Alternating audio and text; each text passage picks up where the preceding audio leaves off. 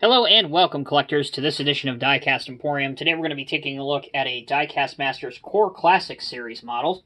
Now, if you've never seen a Core Classic Series model, you can immediately differentiate a Core Classics models from a Highline Series model by Diecast Masters simply by looking no further than the outer packaging.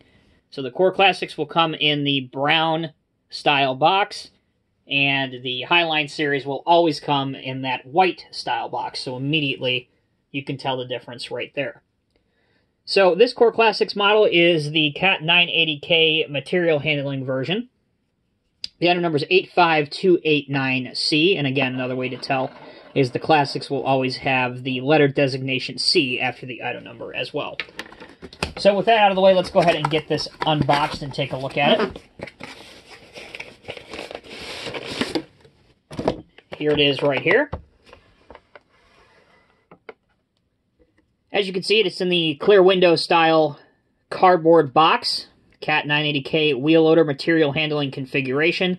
A little bit of history about this model. It's been through a few different iterations through the Diecast Masters product line. Originally, it was, of course, a Norscot model, and then it ended up in the Diecast Masters Highline Series range. And once CAT came out with the 980M, which is now in the Highline Series range, which is the replacement for this. I know it's a little bit confusing. But once the 980M came out, the 980K was moved down to the Core Classics. So, the short version is you can still get this model. It's just now in the Core Classics line. On the back, there's a black and white photo of the wheel loader at work. And here are the specification details of this particular loader. If you would like to pause the video and check it out, as always, feel free to do that now. So, this is a little bit of going down memory lane. This is the kind of packaging that a lot of us are familiar with, that we grew up with when it comes to CAT models. The biggest difference there, though, is, if you'll notice, thankfully, there are no twist ties to fight with. It's just a simple matter of pulling it apart, and be very careful what you grab onto, because of course you don't want to grab onto a mirror or anything, and just lift the model straight out. Once you do that, the model is fully assembled and you don't need to do anything else. So here's a good look at the wheel loader.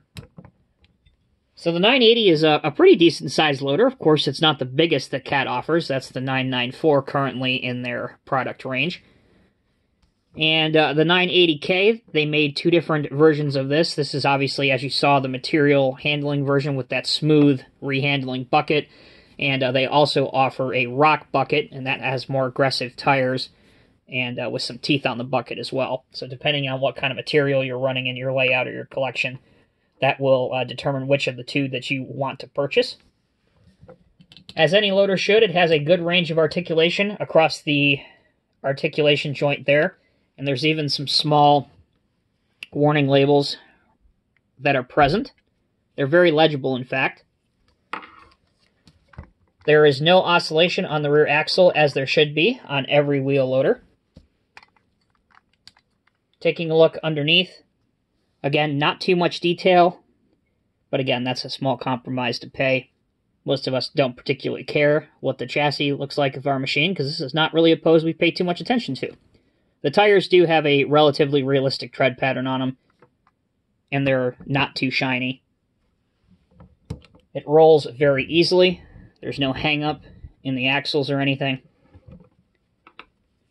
The holes here in the engine housing, those are simulated by graphics. They're not see-through, but the graphics are very crisp, so it's acceptable and it looks the part.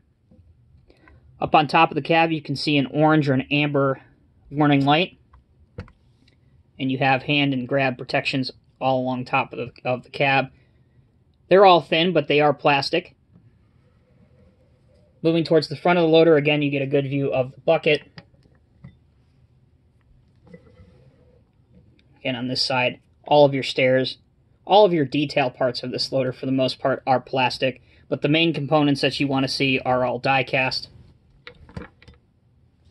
For the function test, this model excels in everything that you would want a wheel loader to do. Your height is more than good enough to clear, in this case, a Diecast Masters Cat on-highway dump truck, CT660. And your dump angle is also excellent. So any material that you have in that bucket is going to be emptied out.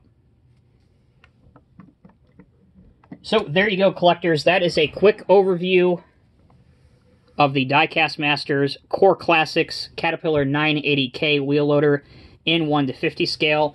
This is certainly a solid option if you're looking for a medium-sized wheel loader in 1:50 scale and you're not looking to break the bank on some of the higher-end options that are out there by other manufacturers in 1:48 or 1:50 scale. It looks great. It'll fit in great with your other models, and it's certainly, as I've just demonstrated in the video, it performs all the necessary functions that you're looking for in this scale. But you guys let me know what you think down in the comment section below. I'm Tommy from Diecast Emporium. Take care. We'll see you in the next video.